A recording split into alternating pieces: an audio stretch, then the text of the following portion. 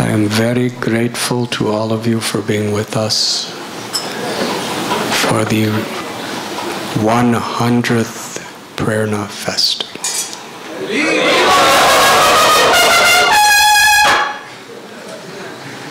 They gave me the title to speak on Small Things Can Make a Big Difference. So this small little thing will try to make some difference tonight. Actually, this temple we're living, or that we're gathered together in, began as a very tiny half of room which was rat infested and dilapidated. And a few of us were living down there.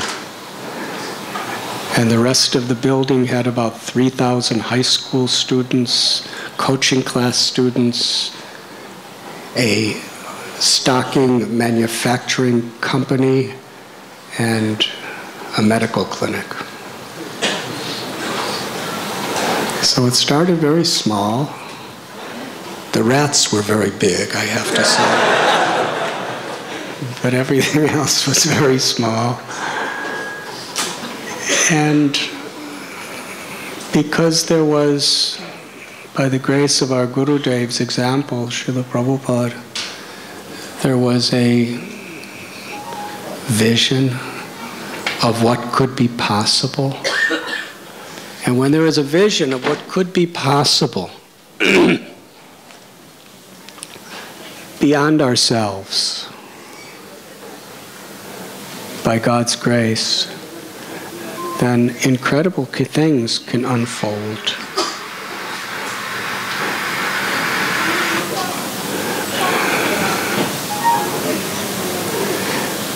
It is a universal truth that small things can make very big differences, either positive or negative. Just describing the principle from a negative perspective,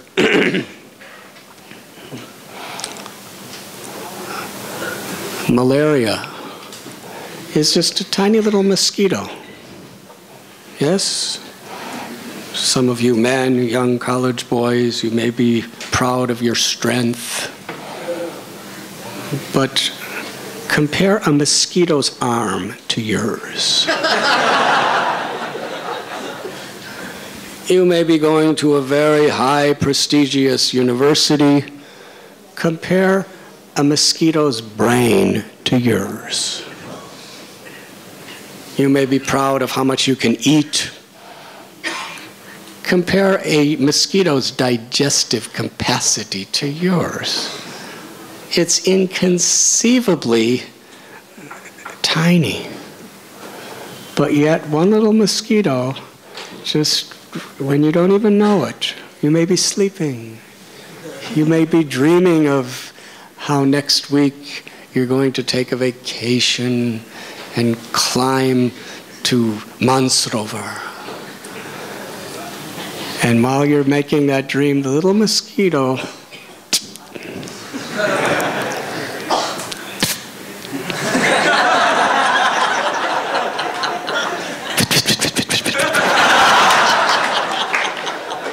you don't hear him or her.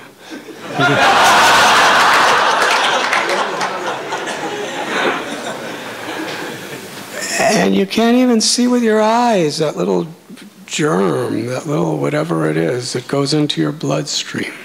So it begins very, very tiny. But then in a week or so, when you're ready to pack up, to go on your trip to Mansarovar, you're in critical condition, being shipped off to a hospital with malaria. A little thing, a very small thing, made a big difference in your life. And one little spark, a little spark this big, When you light a match, it begins with a tiny, tiny little spark.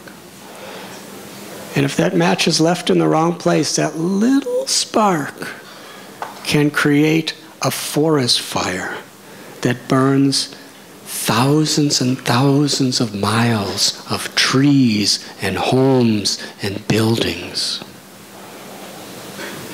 I'm from Chicago, and we had a famous fire called the Chicago Fire. And according to legend, some old lady named Mrs. O'Leary, she was milking her cow. And not far away, they were slaughtering cows. So I guess cows have their revenge. There was a little flame this big in a lantern, like a candle, and the cow kicked it. And it hit the hay. The entire city of Chicago burned to the ground. Nothing could stop it. Small things can make a big difference. And too many times I see, even among people I know, they're driving a car and just a moment in inattention and there could be a crash. Many people could be dead. All their dreams and expectations finished. It really is the nature of the world that small things are so important to be attentive to. According to the Vedic literatures, the living force that animates every human being, every animal, all species of life is the Atma. And within this material creation, this living force, and we see what souls are accomplishing on so many levels in this world. The Atma is 1/10,000th the size of the tip of a hair. That's a small thing. But that's who you are. That's who the presidents, the great dictators, the great liberators, the great scientists, the geniuses, that consciousness is manifesting from an Atma, 1/10,000th the size of the tip of a hair, impossible to perceive by material senses, even with the most sophisticated technical machines. That's the living force, the Atma. And the body, whoever we may be, whether we're world champion wrestlers or cricket players, the physical body begins with a tiny little seed. We don't even know it's there. So insignificant. When the mother and father come together, they're not like organizing, this to get that little seed in here. And they don't know what's happening. Just this little tiny seed that can't even perceive with your eyes enters into the mother's ovum, and gradually it emulsifies, it begins to develop, and a few years later that little seed becomes, what's his name, Sachin Tendulkar?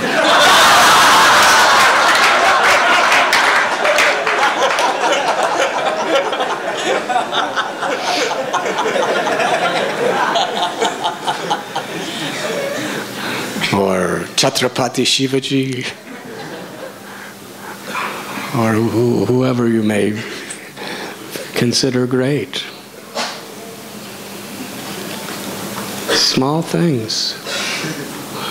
Recently I was in the redwood forests in California, and I saw this tree, the second largest tree on planet Earth.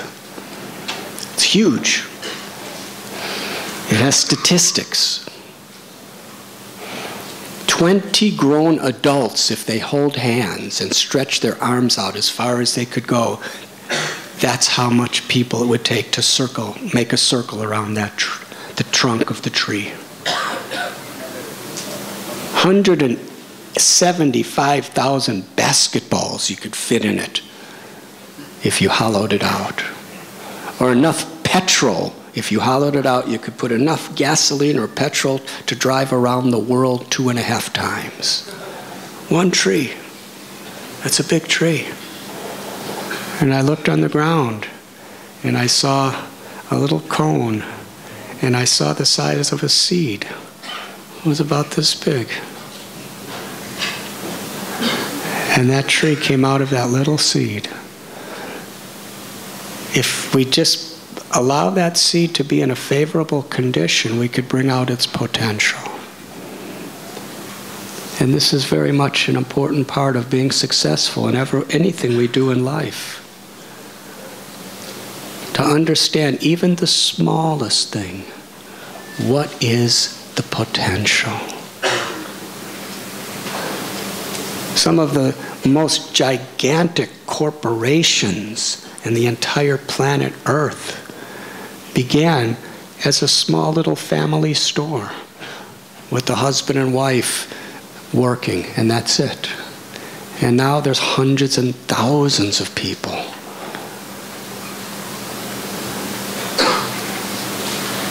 Because there was a vision, there was a determination, there was a faith in what is possible. And that faith in what is possible can rescue us from complacency and from ever being discouraged by any setbacks. Because setbacks are crucial for growth to be strong. That is a historical fact. And especially in matters of love. Love is very much expressed through details. A mother's love is in little details. I remember my mother, she was very loving. I used to tell her, why are you wasting your time with all these little things? And when I grew up, those little things that I thought she was wasting her time with is what transformed my life more than anything. Up until that time, a smile, a kind word can make such a big difference in a person's life.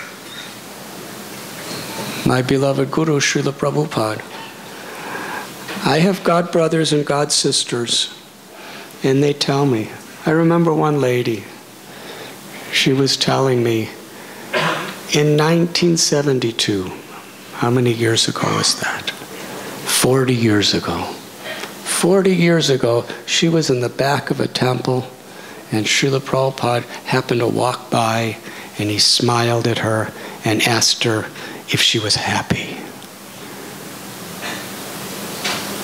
That was the only interaction she ever personally had with him in her life. And she said, that moment, it only lasted about 5 seconds. That smile, that compassionate glance, and that simple question of concern is what has nourished her and given her strength to overcome every kind of difficulty and remain positive, remain hopeful, and remain happy. More than anything else in life, it has sustained her. A small act of love. He could have just walked by. Recently, I was in Beverly Hills. It was last May at this conference. It was the Milken Global Conference, where about 4,000 to 5,000 of the leaders of politics, business, science, entertainment in the world come together every year. It cost $5,000 a ticket. But I was invited to speak, so I got in for free.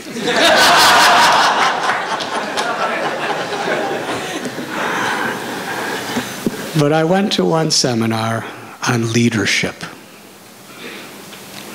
And they had some of the very most powerful leaders of sports, of business, of science, of financing on a panel. So I was curious, what are they going to say about leadership? And many things I could talk about, which were quite very, very interesting. They moved my heart. And to move a Swami's heart in a business conference, it's not an easy thing. But Mr. Milken, he is an incredible genius with statistics. He had this incredible statistic, which was talking about good leadership. Now, I'm not a genius with anything, especially statistics. So I don't remember the numbers, but I can get them for you. But he had a graph that he put on this big computerized screen in the Beverly Hilton Hotel. And he explained the graph. It was about how to enthuse maximum creative efficiency in an employee. Would you like to hear this? I'm really happy you said that. He explained, if you don't pay a person enough for their basic comforts and needs, they're always in anxiety. This is from a business perspective. I'm not talking to the brahmacharis on this one.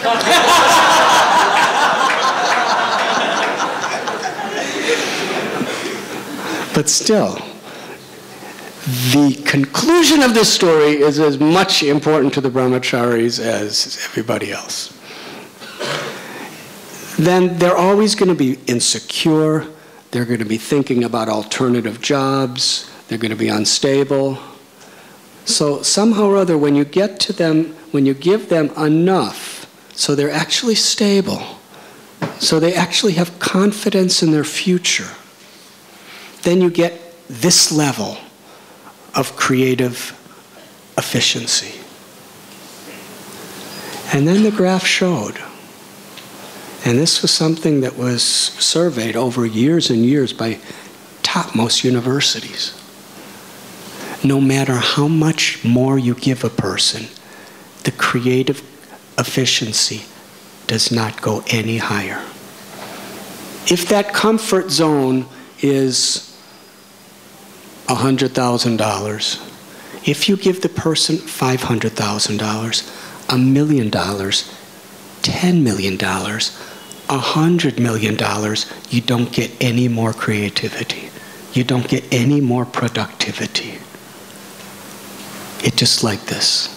However, if you give a person a sense of appreciation, if you give a person a sense that he or she is really valued for what they're doing, if you actually give the person a feeling of love, then their creative productivity soars way beyond it. In other words, little things of kindness and giving a person encouragement to the heart, even in the financial world, what to speak of anywhere else, is a greater initiative, incentive, and inspiration than any amount of money or power or prestige.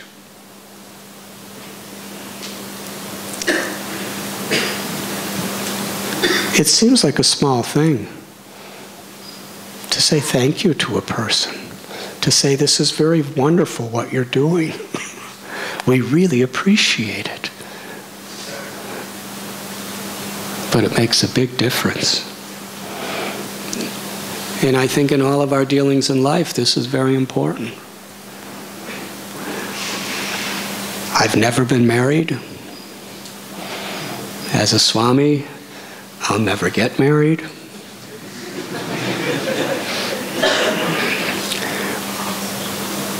So I don't know that much about married life. But because so many married people come to me with their problems,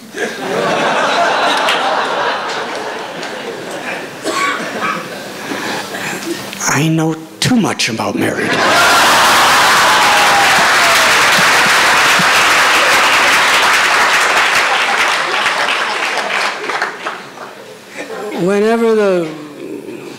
Whenever people come to me, it's like they have such a unique, secret problem that's so much their own. But interestingly, almost everyone tells me the same thing.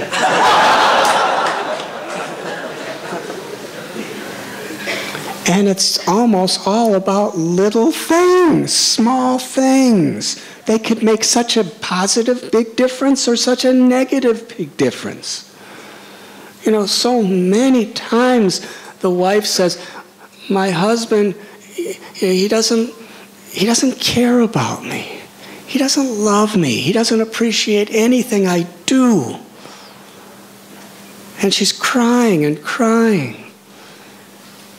And I asked the husband, you know, do you care about your wife? He says, of course. I give her so much money. I give her clothes. I give her a house. I give her, whatever she wants. I said, well, do you ever tell her you appreciate? He said, she should already know these things. This is a standard answer.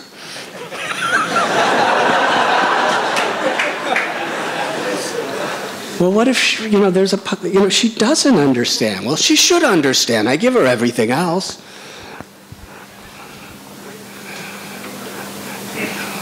Well, actually, I do tell her. When was the last time you told her? I don't remember. I've seen small things like a thank you save a marriage from total collapse. If it's a little consistent.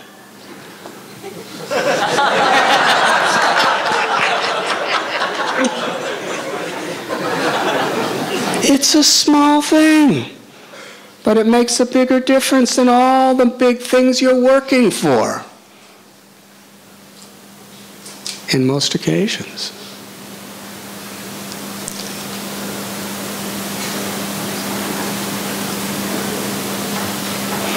On the spiritual platform, it is these small things that really are the way we express our love for God. We may do big things. We may do great things. But love is so much about what we put in the details.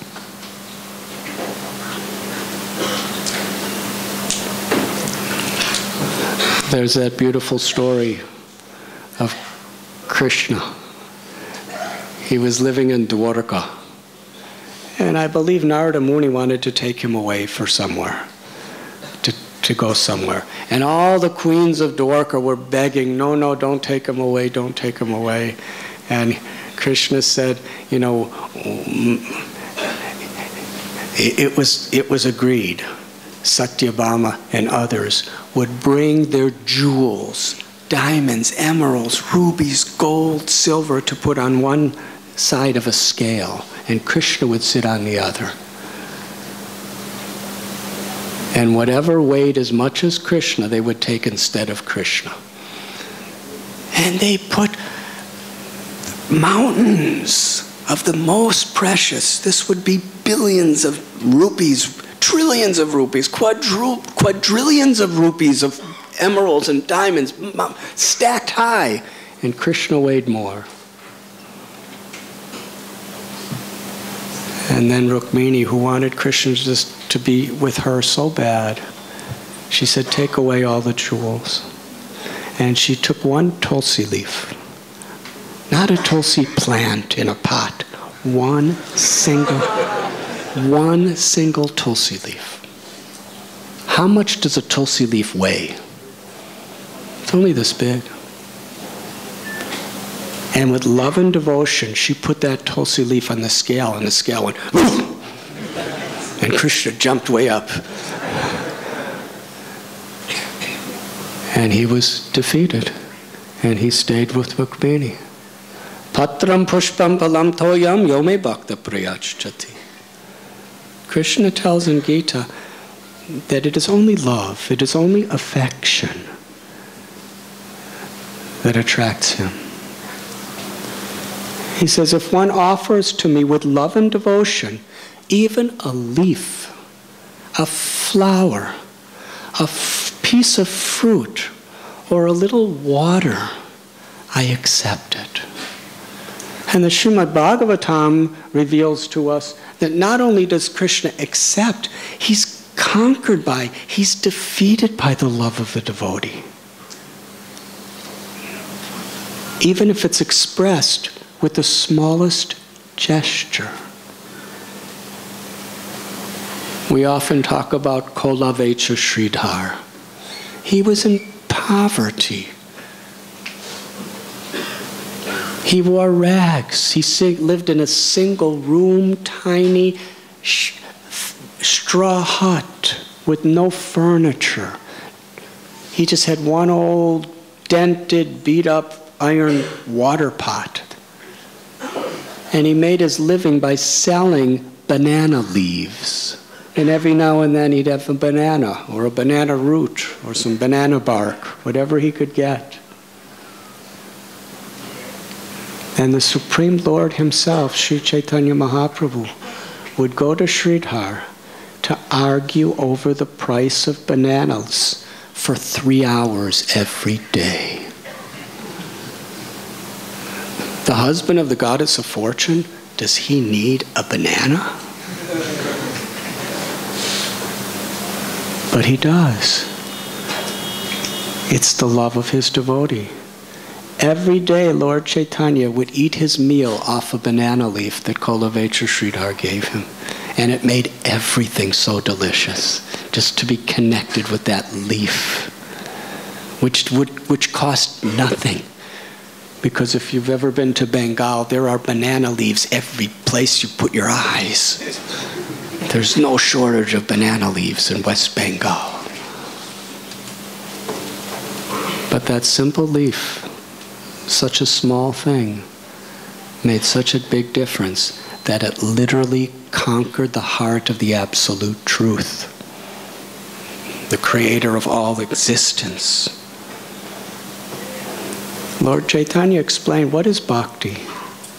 It begins in our heart as the bhakti lata bija, a little seed. We all have that seed. When we come in contact with great personalities, with great gurus, that seed is awakened in our heart.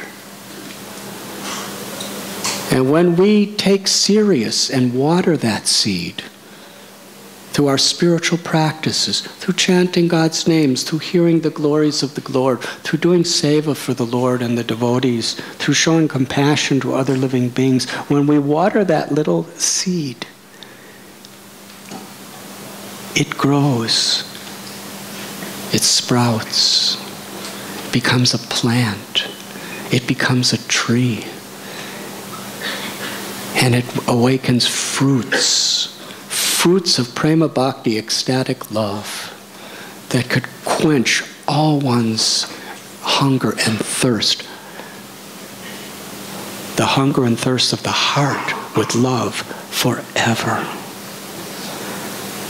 That small thing, just by a moment's association with the great soul, our whole life could be transformed because that seed begins to grow. Sadhu Sangha, Sarava Sastra Koi, Lava Matra Sadhu Sangha, Sarava Siddhi Hoy. This is a really small thing. But this verse says, this is the declaration of all the great scriptures and all the great histories of spirituality, that even a moment's association with the lover of God can open the doors to the supreme perfection of liberation.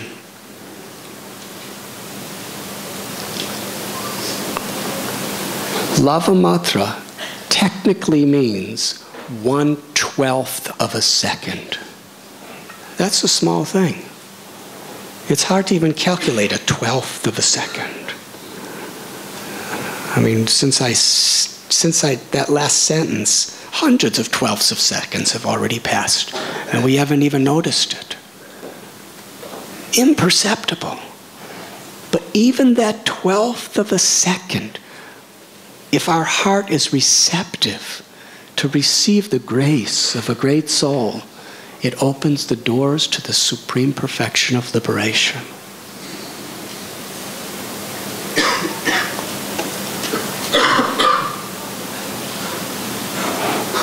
The gopis,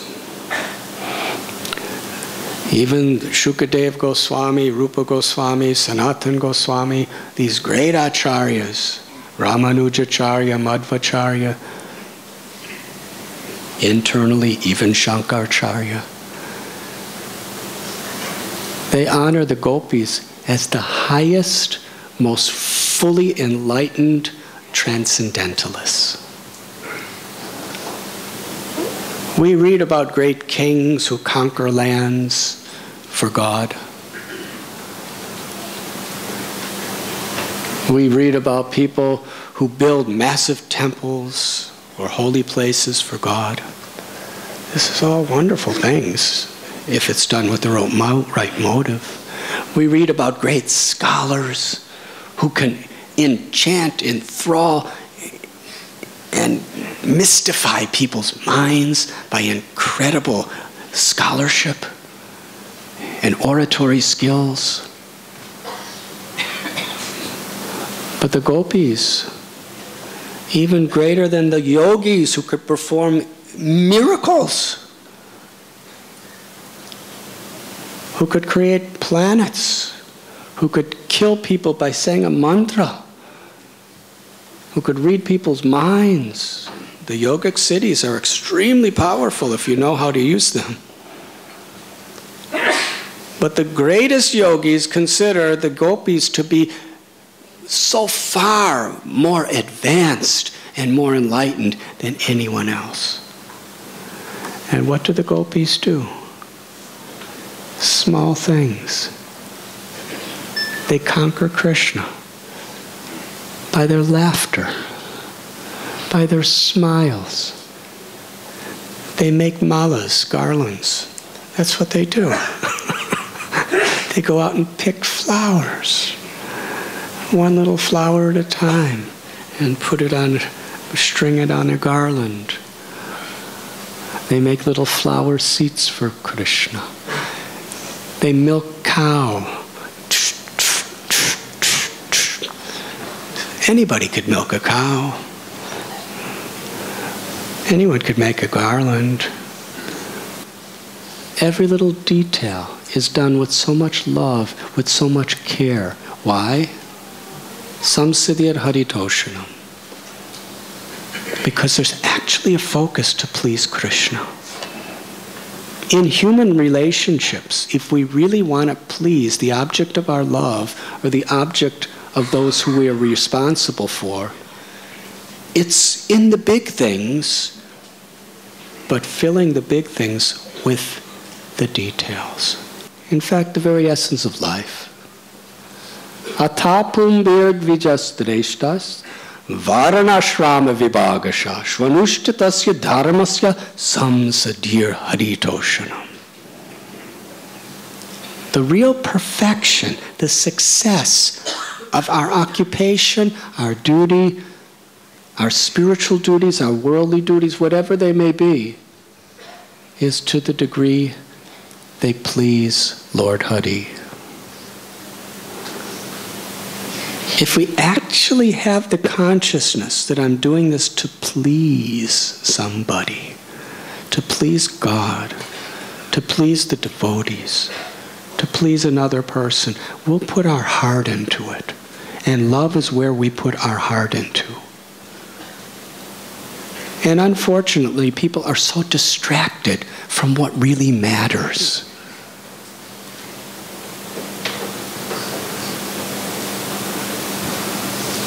Srila Prabhupada uses that very simplistic example of how the lady, she decorates her bird's cage with so much elegance. But her friend comes and looks inside and sees that the bird is starved to death. Because she forgot the simple, she's taking jewels and emeralds and all sorts of beautiful silks to decorate the cage. But she forgets to give even a little rice or a little water to the bird. That's the story of the world we live in today.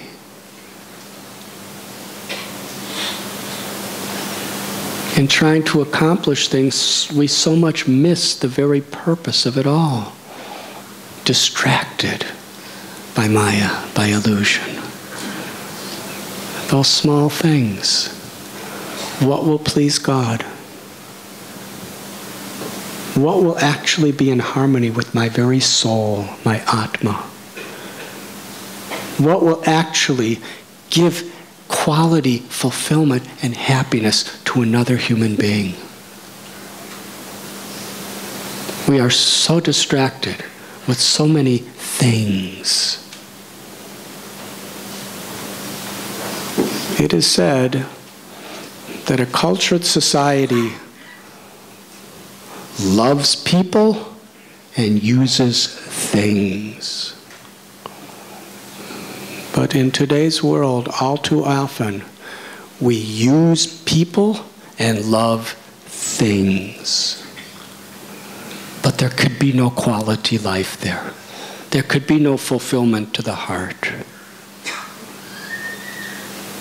Small things can make such big differences. Here in India, Mahatma Gandhi was a very small man. But he had a vision. He had a vision of what small things could do. He had a march for salt, right? To get some salt from the sea. I mean, that doesn't sound like such a big thing, does it? He just sat in his little garden with a spinning wheel and made his own clothes. That seems like a small thing, doesn't it?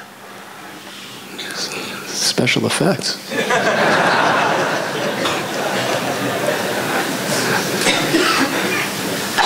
But that small little man just sitting at a spinning wheel and getting people to walk for to make some salt conquered the British Empire, the most powerful empire in the world. In those days, the sun never set in the British Empire. Today, the weather in Britain is such, you hardly ever see it rise.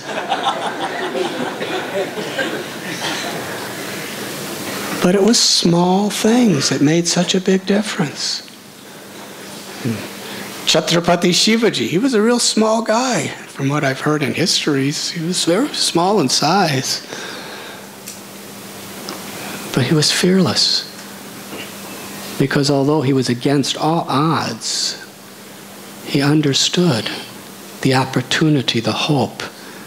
He had a vision of what the potential could be, even for a small man. And in my own life, the most greatest inspiration is His Divine Grace A.C. Bhaktivedanta Swami Prabhupada. Such a small thing he did. And actually, it's the cause of not only this program today, but tens and thousands of such programs every day all over the world. He was a very small man. I'm small.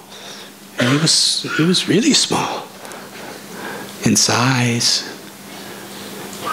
And I remember sometimes people, they'd hear his lectures, they'd read his books, they'd hear about him, and they would expect this gigantic, heroic avatar to appear. And then they see this little Prabhupada walking with a cane. And you know what would happen? Their hearts would melt. Not with awe and reverence, but with gratitude and love. When he got on the Jaladuta in Calcutta on Friday the 13th, very auspicious day, Friday the 13th of August 1965, he boarded that boat. He had 40 rupees, $7, but never could change it. He was already very sick, ill health. He went alone on a cargo ship, 38 days. While crossing the Arabian Sea, he had 2 heart attacks. Severe seasickness, no medical help. He crossed Asia, the Middle East, Europe, went through the northern part of Africa. Ultimately sailed all the way across the Atlantic Ocean. And here this little man, he just had a little box of cereal, bag of cereals. He had a box of books, and he had a little cooker to cook. One pot that had 4 divisions, I believe. That's all he had. But he had such a vision of what could happen, the potential of God's grace. He began so small. He was staying at the YMCA Hotel in Butler, Pennsylvania. Somebody was sponsoring a little tiny room, and he had to walk about 8 blocks to someone's house to cook. And the place he was cooking, Sally and Gopal Agrawal's house, they were not vegetarian. The first day he came in, they were all eating meat. So you know what Prabhupada did? He made such a wonderful vegetarian feast for everyone and served it to everyone that he never even said anything against their meat eating. They just loved his cooking so much. As long as he was there, they didn't eat anything except what he cooked. They were pure vegetarians for that time, without even being preached to, just being given something. He just cooked with so much love. It wasn't just the taste of the food, it was the love in which it was given. He conquered them. Little things. But he wanted to start a worldwide movement. Butler, Pennsylvania is just not the place to do that. It's a tiny town. He went to New York City. And from New York City, he would just, with his little cane, he would just walk down the streets, and there would be limousines and Empire State Buildings and all these gigantic, Fifth Avenue and Central Park. And then there was the ghettos of the Bowery, and there was the violence in various other areas. New York is immense. The crime, the money, the sensual enjoyments, the sins, the everything. Massive cathedrals, thousands of brothels. And there's little Prabhupada. He has no money. He doesn't know a single person. He's just walking down the street with a cane. And he's just sitting in a park and singing. Or he's meeting someone. If you read his diary, it's incredible. If you read his diary from a heartfelt perspective, he left Vrindavan. He's a saint. He was living now in Manhattan.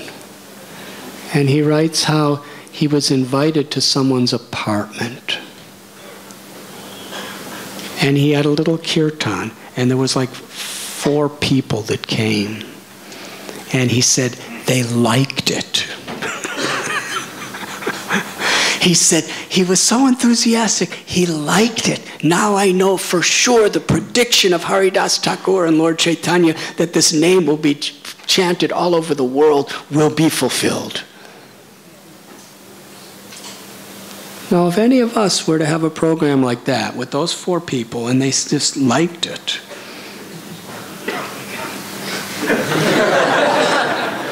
we would probably be really depressed. That what am I wasting my time for? Huh?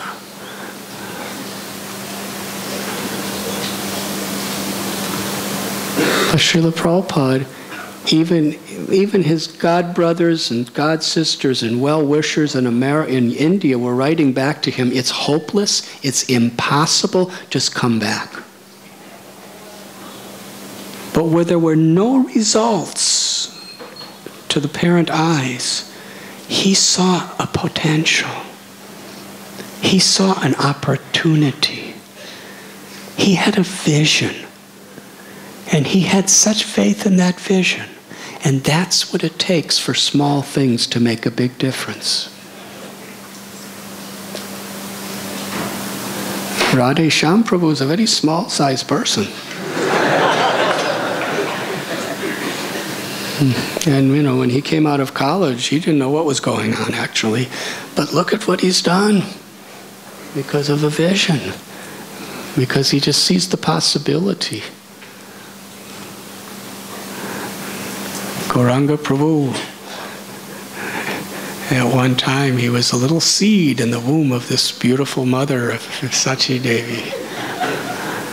Yes, and somehow or other she gave him milk and she taught him how to walk and she taught him how to talk along with his wonderful father, the late Jagannath Dev. You know, they just, you know, could you imagine Gauranga not knowing how to talk?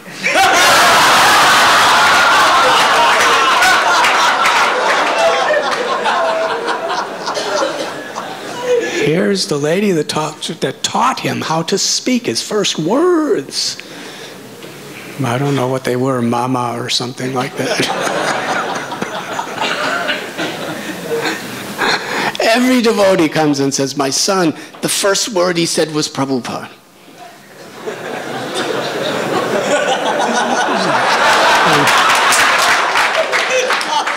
And they're so proud. And they say, listen, listen, listen. And the child goes, didn't you hear that?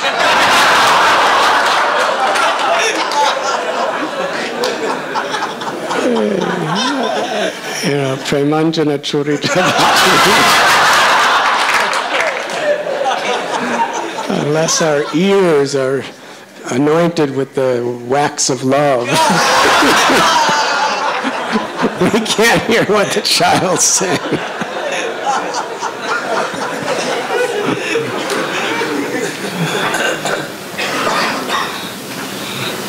But small things can make big difference.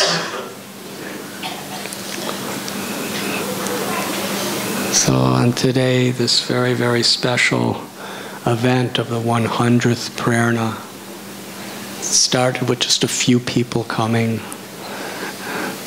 And it has reached so many because some of these devotees, you know, they've persevered with hope.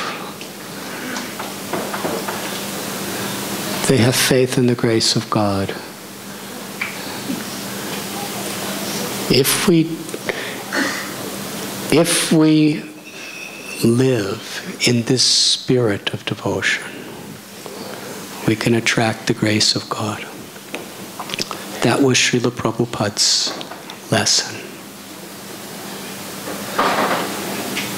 There's that famous story where he was sitting on a park bench in Central Park before he even met Mukunda Maharaj or got the little storefront of 26 2nd Avenue. He was just sitting on a park bench, and he just met somebody there. And the person saw, this is an interesting, you never saw swamis in New York in those days. And he asked him, what are you doing? And Srila Prabhupada, with such enthusiasm, was telling him, I have centers all over the world. And thousands of devotees and millions of books.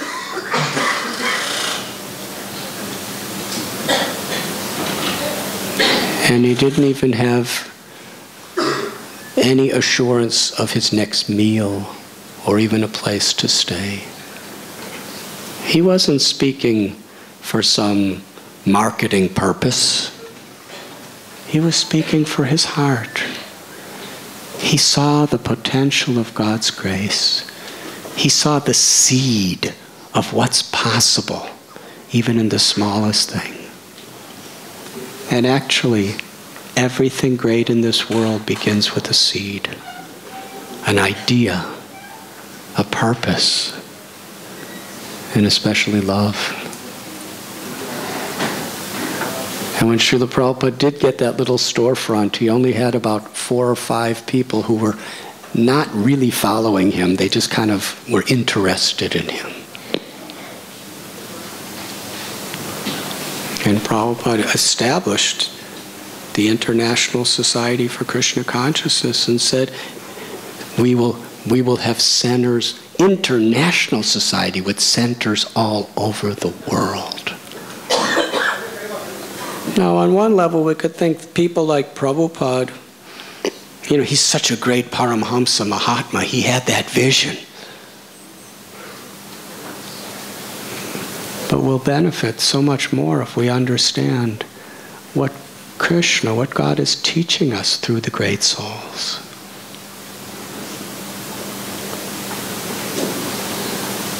Srila Prabhupada prayed to be a puppet of God's grace.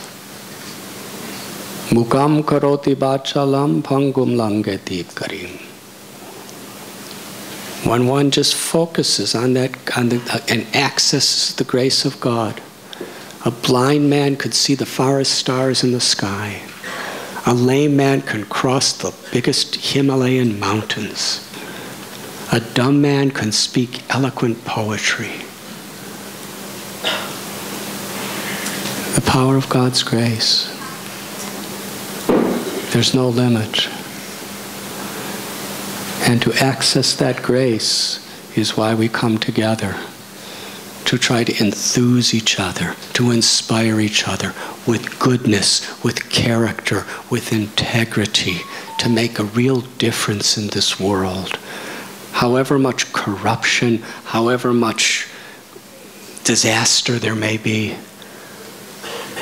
we should enthuse, inspire each other with hope of the potential we have, individually and especially collectively.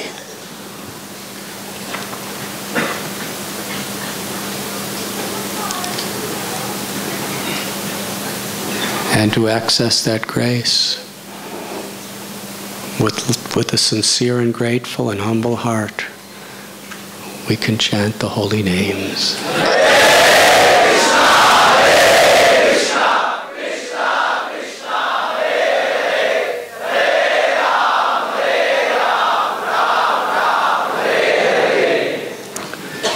Much louder, please.